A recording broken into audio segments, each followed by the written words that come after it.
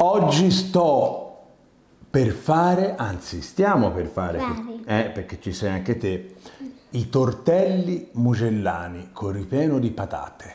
Per prima cosa dobbiamo fare la pasta, no? Sì. Allora, cosa ci serve? Ci serve 1 chilo di farina. Questa è metà farina 00 e metà farina... aspetta, e metà farina 0. Perché la taglio con la farina 0? Perché è un pochino più ruvida, è un pochino più grossolana e contiene anche più proteine e quindi forma una maglia glutinica un pochino più resistente. Poi qui per ora ne abbiamo quante? 1, 2, 3, 4, 5, 6. Ma noi ce ne vogliono 10 perché è un uovo ogni etto di farina.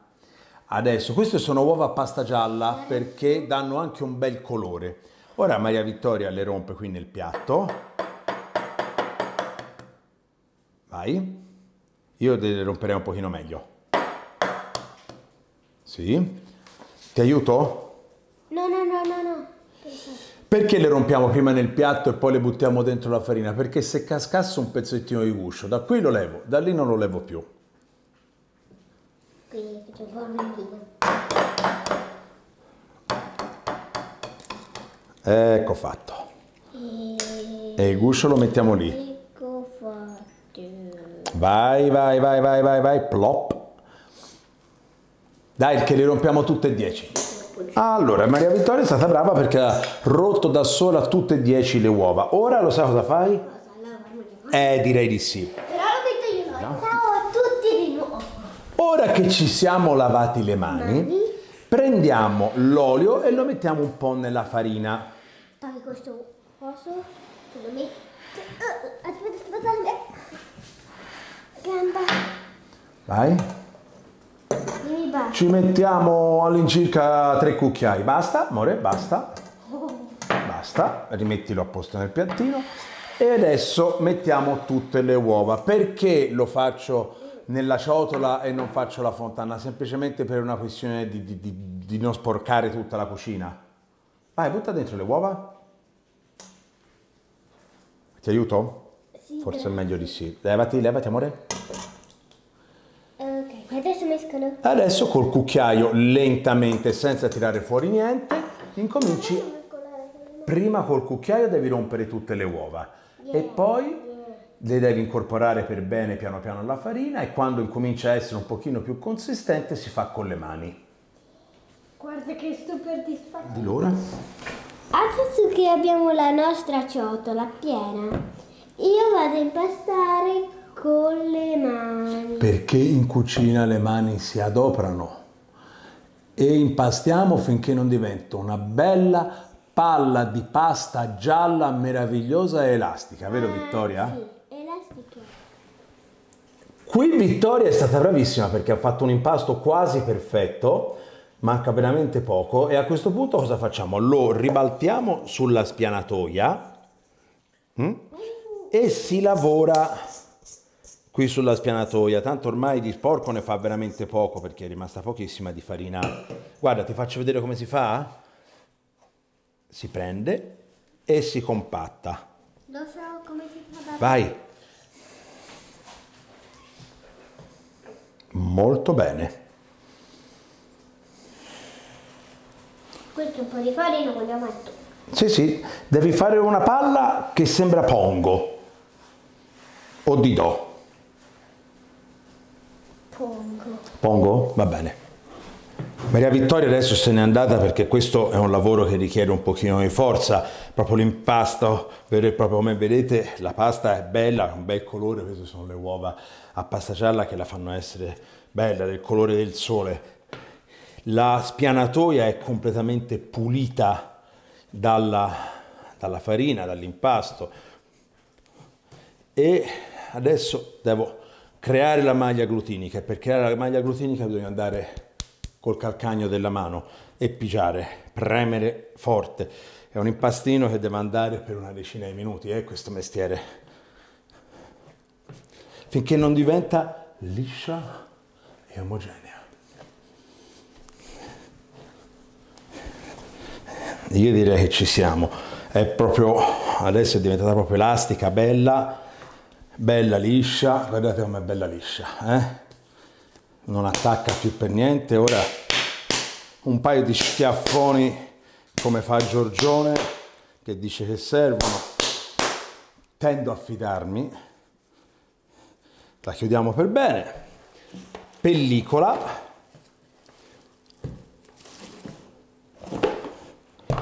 e la rinvoltiamo nella pellicola in modo che non venga l'odiosa crosticina, e poi la mettiamo in frigorifero a riposare. Quanto? Un'oretta, 2. Io ho lessato 2 kg di patate rosse del Mugello. Le ho fatte lessare parecchio, come vedete le ho fatte lessare con la buccia, e poi le vado a schiacciare.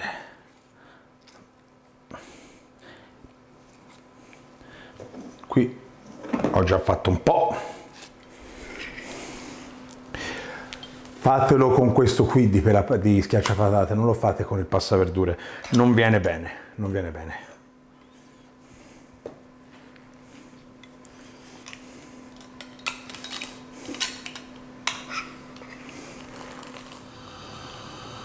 In un padellino ho messo i gambi un po' acciaccati del prezzemolo e incomincio a metterci una generosa quantità di olio. Quest'olio qua servirà per poi metterlo dentro la patata per dare una bella ricchezza di sapore. Intanto faccio scaldare quest'olio qui. L'olio si è scaldato piano piano, ora posso levare questi gambi perché l'olio è bello aromatizzato al prezzemolo, proprio tanto, voi non lo potete sentire ma l'odore qui è piuttosto insistente di prezzemolo, e con le foglie del prezzemolo, di quei gambi lì, un bel mazzetto e 2 spicchi d'aglio, ho fatto questo battuto. Lo tolgo un attimino dal fuoco per farlo freddare e metto il battuto dentro, in modo che il prezzemolo si incominci a rilassare dentro l'olio, l'aglio incominci a sprigionare i suoi aromi.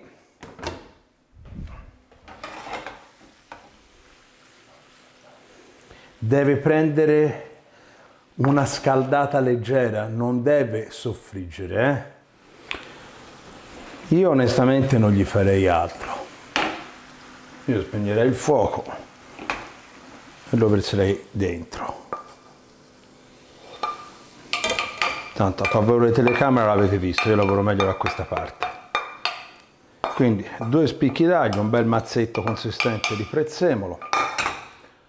Qua ho 2 etti di parmigiano reggiano, 24 mesi, ma va bene anche il 12, non andate più su perché picchia troppo. E, visto che siamo in Toscana, l'immancabile noce moscata. Sono 2 kg di patate, almeno una mezza noce ci vuole tutta. Una presa di sale, facciamo 2 e cominciamo a mescolare. Poi, come fate a sapere se è giusta la noce moscata, se è giusto l'aglio, se è giusto il sale? Si assaggia. Io l'ho assaggiato e per me va bene così, non gli farei altro, vado a stendere la pasta. Queste macchine qui sono eccezionali. Prendo un po' di pasta, bella umida, elastica, e incomincio a spianarla. Sì, andrebbe fatta a mattarello, mi perdonate? Dai, perdonatemi.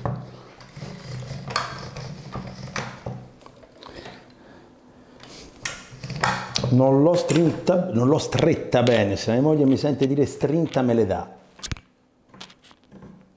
Ecco fatto. Allora, la pasta si fa andare una volta alla cosa più larga, si ripiega e si rimette dentro per dargli ancora più nervo e consistenza. poi si fanno un paio di scatti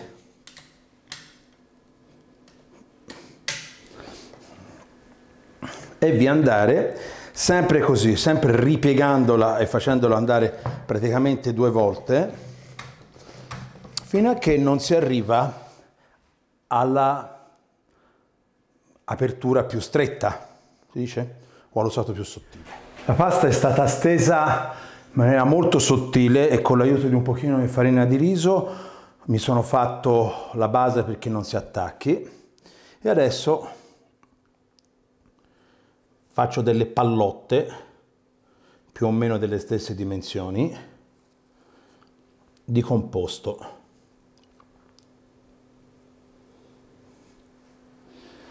Ora che ho fatto queste pallotte con un composto, qui ho un composto di uovo sbattuto e acqua e vado a inumidire col dito o con un pennellino, se ce l'avete, tutti i bordi, perché farà da collante, da legante per la pasta. Adesso che ho messo la, fra virgolette, colla, chiudo tutto.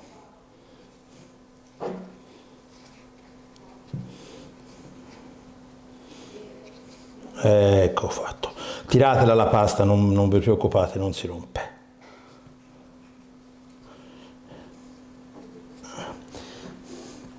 E con le mani così andate a schiacciare. Ecco fatto. Ruzzolina e si dà un verso.